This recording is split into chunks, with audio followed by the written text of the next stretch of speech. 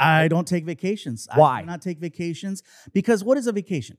What is a vacation? You plan a trip, maybe, right? Yeah. You get on a plane, you get on a shuttle bus, you go to a hotel, you're in a pool, you're go to eat.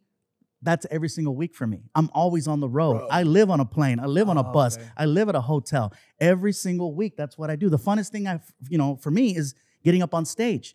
So I'm going to take the one thing away that brings me joy every single week and just do the work. Because traveling is work. Yeah. Waking up early, go catch that flight. Make sure you get on that bus, pack those bags, get everything together. Go. And then I got dogs with me, so it's like it's work. I mean, you're doing what you love. I love what I do. And so I'll find ways to enjoy my trip. So like in Europe, I took time to go see certain things. When I was in Spain, I made it a point. Let me go around town, enjoy, take a look around. But there always has to be work attached to it. And I can't separate the two. Vacation for me is being home for a couple of weeks, sleeping in my own bed, driving my own car, and not having to worry about what time I got to wake up. That makes sense.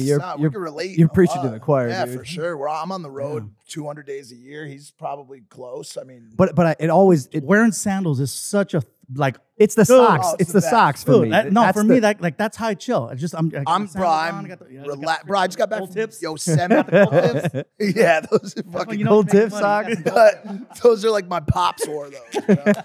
Those are the best. But I don't have jewelry. I have gold tips. You know you can't wear jewelry in LA right now. I'm not even trying to be that. Because I still live in Long Beach. Yeah. I live 2 minutes away from a Roscoe's. So I'm not playing. Nah, fuck that. You need to be iced up though. I got you. Oh shoot. Damn. Yeah. My mom got me this. Oh from, my Israel God, or something. That's the only reason. I got one of those too. That's like a first communion chain right there. Mexico. No, wait. Yeah, wait. we're going. I got a path because I'm curious about this. I know. Well, I assume because it was on the PDF given to me by my producer Dylan. Great PDF. So if it's wrong, let's all attack him. Okay. Hey, Dylan. He's gone. During your emotional rebuild, did you have a time where you wished you would have spent more time with your children? Because you were on the road so much, right? And I read that you had a moment where you realized you were missing some important moments, right? There's always going to be that regret factor, and you start thinking, oh, woulda, shoulda, coulda. I could have done this better. I could have handled this better. I could have done that. I should have done that. But at that time, it's easy to say that after the fact. But when you're in the shit, when things are going on, and you're part of a machine that just every single week. That's why I don't take breaks. This thing is a machine. I'm on the road 4 days a week. The amount of work, time, energy, and then once money starts flowing. People say, oh, money, does money change you? It changes things around you. And once you see that there's something that's working, you become scared to let that go because you found something that works and you're seeing like things just happening around you. And so that does become a fear. And yes, I did start thinking, you know what? I should have spent more time. I could have done this better. I could have handled that better.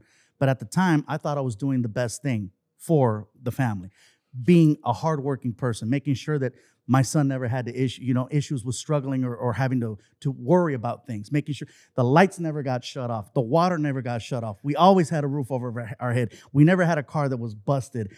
Everything was going great as long as I continued to do what I was doing. But after the fact, yeah, you will sit back and go, yeah, I could have done this. I could have done that. One thing I made sure that I didn't miss was I told my son, if you're going to graduate, I will be there. I will make sure that I cut that time out. I will be there for your graduation.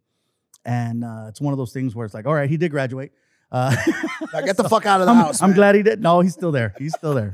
But you did have a moment with him, right? Where you approached him. We've had a few moments. And I think it's one of those, like anything else, it's not just one thing. It's a series of events, a series of spending time and conversations and just having those awesome little key moments that make things stronger and better. And like this morning, before I left, he just came over to the car and gave me a big old hug. And I'm like, well, that was okay. Cool. Well, he knew you were coming here. No, I told him after. What's funny, he told me to tell you hi. Say hi to Logan for me. He said, tell him I said hi. But he didn't know I was coming. Oh, cool. He didn't know. And so I thought that was really sweet. Now he's going to be mad at you. He's like, dude, what the fuck? You didn't bring me? Hey there, if you like the clip, make sure to subscribe or check out this recommended clip to my right.